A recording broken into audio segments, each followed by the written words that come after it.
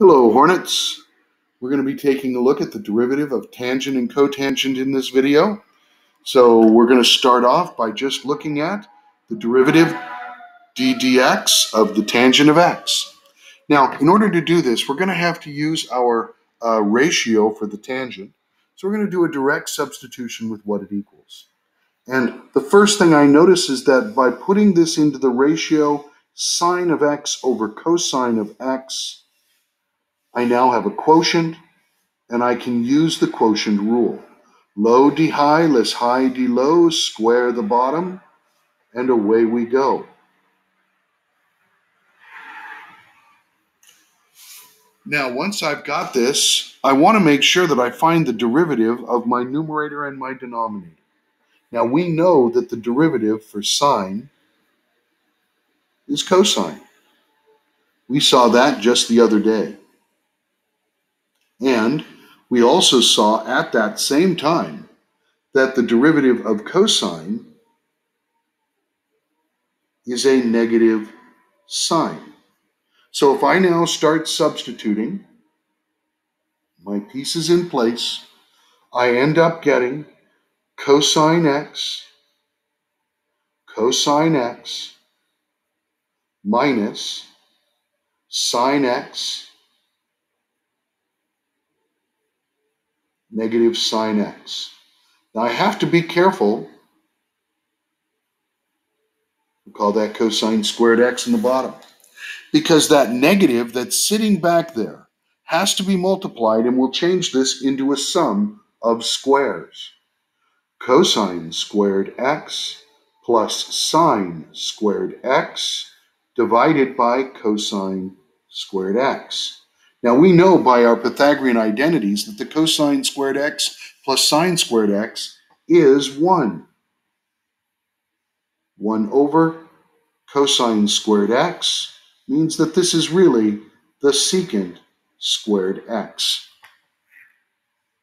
So I'm now looking at this as my answer to our original question. Let's go back to it. The tangent of x derivative is the secant squared x. And there we go. Now it's a lot better to memorize this than have to derive it each time, so please keep that in mind. Let's take a look at the cotangent now.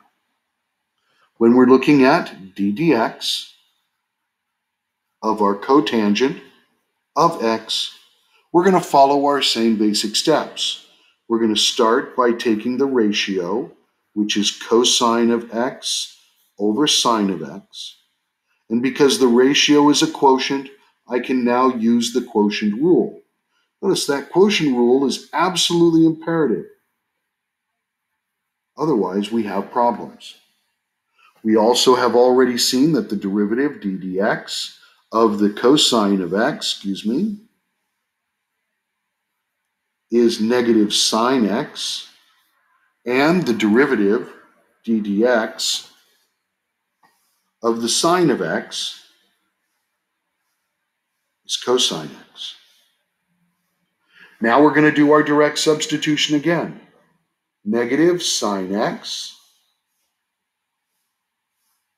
times sine x minus cosine x times cosine x all over sine squared x. Well, these have a negative in common. So I'm going to factor that negative out and rewrite it as the sine squared x plus cosine squared x over sine squared x. Once again, our Pythagorean identity allows us to substitute and change it into 1 over sine squared x.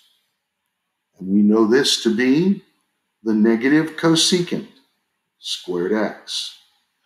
I'm now going to take that answer and apply it to the derivative, which I can now use as long as I can remember it.